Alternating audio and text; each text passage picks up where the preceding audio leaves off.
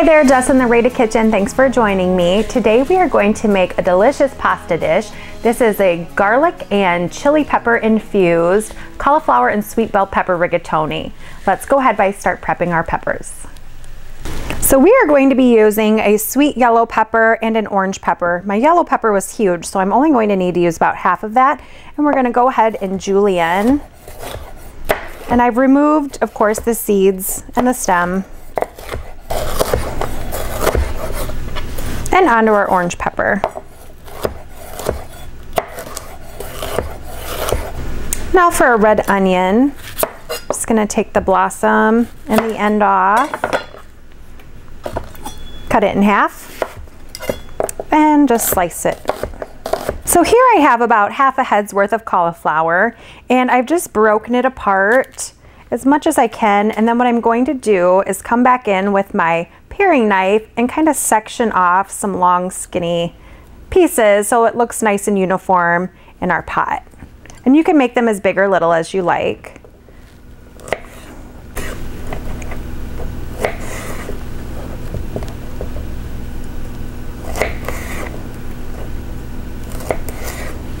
Now for our garlic, I'm just gonna smash these cloves up and come back over with my knife.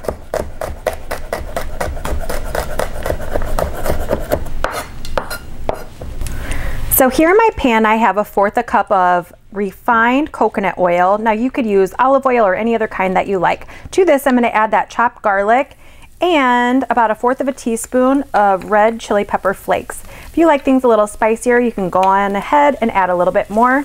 Give that a stir. And we're gonna saute these for just a few minutes. So over medium-high heat, we're gonna caramelize all of our vegetables. I'm gonna go ahead and add in our cauliflower and those peppers and onions.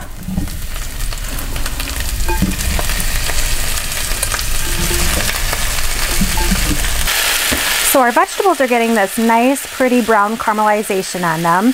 And to this, I'm going to add about a teaspoon of our vegan chicken base.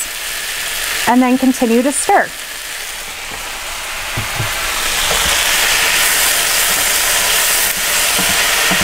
So here we have our rigatoni that we have cooked and drained and allowed to cool, and I'm gonna set that off to the side. And with my parsley, just give it a quick chop. About a cup's worth is what I have here. So let's transfer all of that chopped parsley into our bowl with our noodles. Slide this over, and all of those delicious vegetables are gonna go right on top. You can see they have that pretty color. There we go. And this actually is going to be served at room temperature after we toss it with the rest of ingredients. Final few ingredients are grated Parmesan and Romano cheese, some black pepper, some salt, and I'm just using sea salt here. And you can re-season this at the end after you give it all a good toss, which I'm going to do with my Rada non-scratch spoon. So pretty. And you could add some extra virgin olive oil at this point, or some melted coconut oil. And then we're gonna top it all off with our breadcrumbs. And I've actually toasted these.